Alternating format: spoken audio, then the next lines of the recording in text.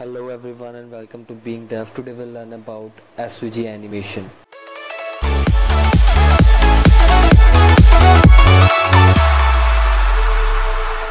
Okay, if you haven't gone through previous tutorials like starting with SVG and some complex topics about SVG, click on these links and go through them first.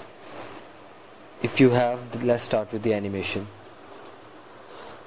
As I said in previous videos, these animations means the structure itself can be drawn using some tools like Adobe Illustrator also, but in this tutorial we'll be using SVG only to draw everything. Okay, just to make a clear understanding out of it. Okay, this is the animation that we'll be creating. This is basically the menu icon that is now being used in most of the websites. Okay, so let's begin. Let's just comment out the CSS as well as JavaScript for now, and this is how the basic HTML looks like. See, starting from here like this is our first curve. Okay, and this is the second curve and this is the third curve.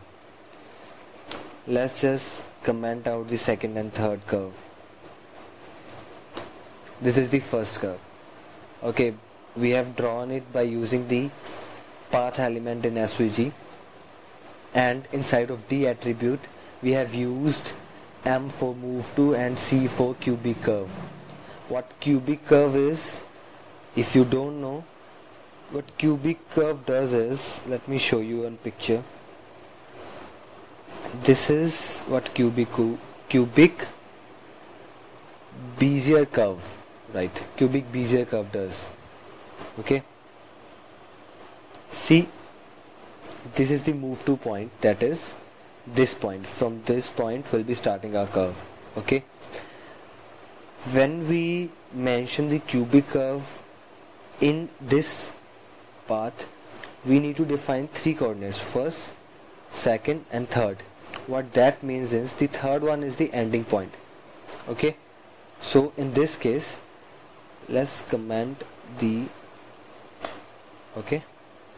other. So this is what it does. The third point is the ending point, and the first 2 points decides how the curve will rotate with respect to the ending points. Okay, the first point will decide the rotation with respect to the first point, and second point respectively with respect to the second end point. Okay, like just have a look at this image. Okay, so this is our move to point, let's say, and this is our ending point, the third point. And then the way we define our first point, however we locate our first point, it defines the curve around this point, how the curve will behave around the first point. Okay, let me show you. Say if I increase this y-axis, okay, you see the curve rotating. So what I am doing is I am making this point go down a bit, so that is why the curve is rotating that way. Okay, and if I decrease, let's say first increase only, okay, it also curves around the second point. Now in case I decrease, you see that variation. From the first point it is downwards, and from the second point it is upwards. So that all is decided by these 2 points, first and second, how the curve will be rotated. Okay, so let's go back.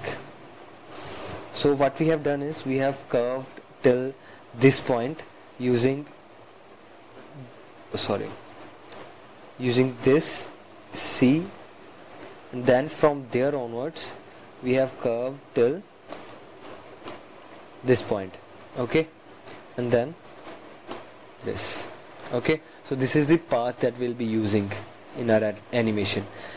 This path, if you don't want to go into XML like these things, if you don't want to do these things manually, you can use tools like Adobe Illustrator to draw these, okay, and then move ahead with your animation. Similarly, the middle line,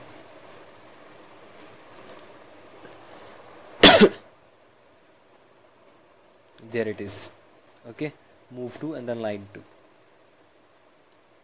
and then our last curve. What I have done in last curve, as I have explained in my previous tutorials, I have scaled it with 1 minus 1. What it does is it creates a mirror image and then translated it for some axis. So this image is drawn. Okay, it is really very simple than it seemed to be in the starting.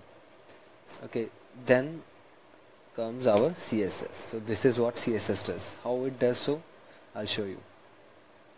Let's comment this portion.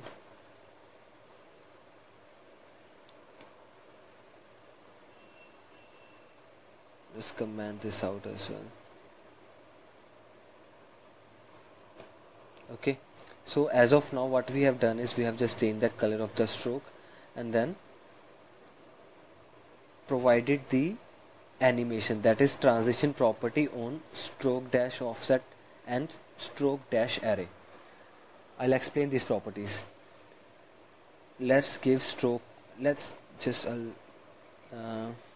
comment that out. Okay, you see that line cap, it might not be visible right now. Let me uncomment that also. So that is what this line cap round is creating, the rounded corners. If I delete this, it will show like that. Okay,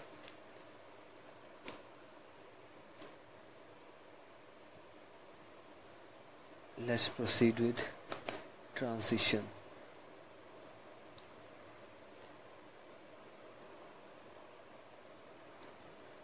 Let's for now comment these two lines and just focus on the first line.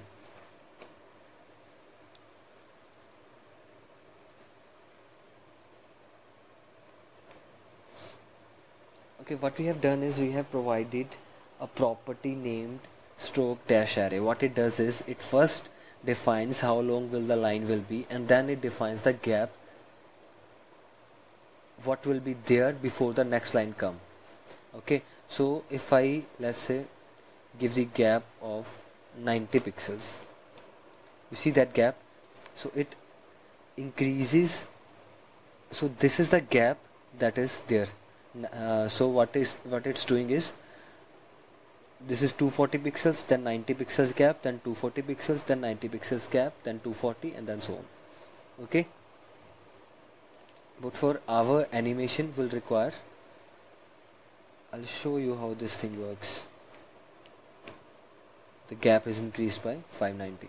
We'll require some extra gap because we don't want anything to show but just this line only. Okay, I hope you all are clear with stroke dash array. It defines how much line will be visible, and then the gap between the visibility of the next line. Okay, similarly middle line. Why the first line disappeared?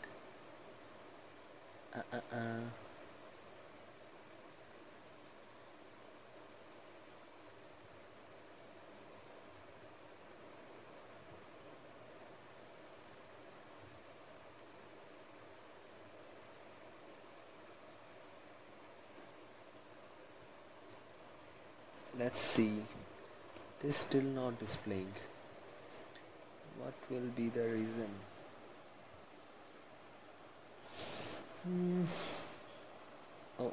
The reason is the first line is displaying but the middle line is not displaying because it is commented out.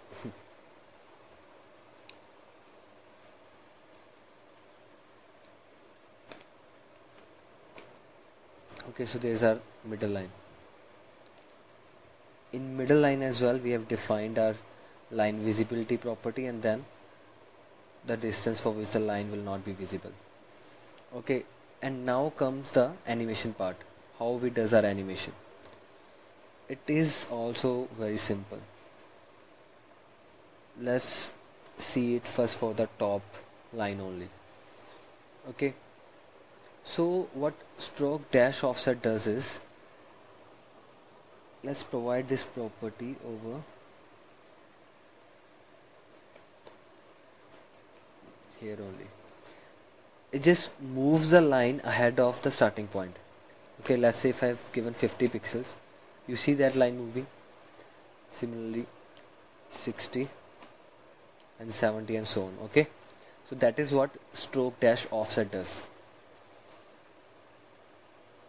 and we have provided that property to a class, and we'll be adding that class to our element using JavaScript, and that thing will do the animation for us.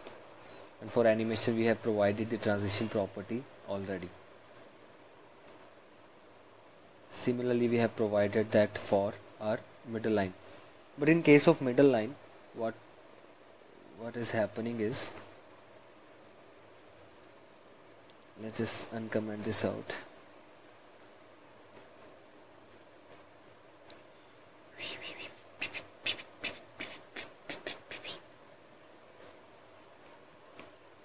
In case of middle line, what is happening is the line is getting shortened. Okay, so that is why we have given this dash array again here.